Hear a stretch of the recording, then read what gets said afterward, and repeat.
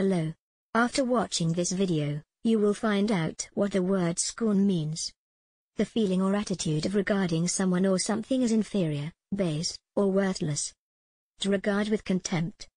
Look down on with disdain. He despises the people he is to work for. The professor scorns the students who don't catch on immediately.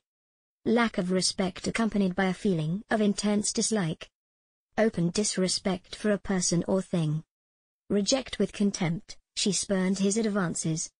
Lack of respect accompanied by a feeling of intense dislike. He was held in contempt. The despite in which outsiders were held is legendary.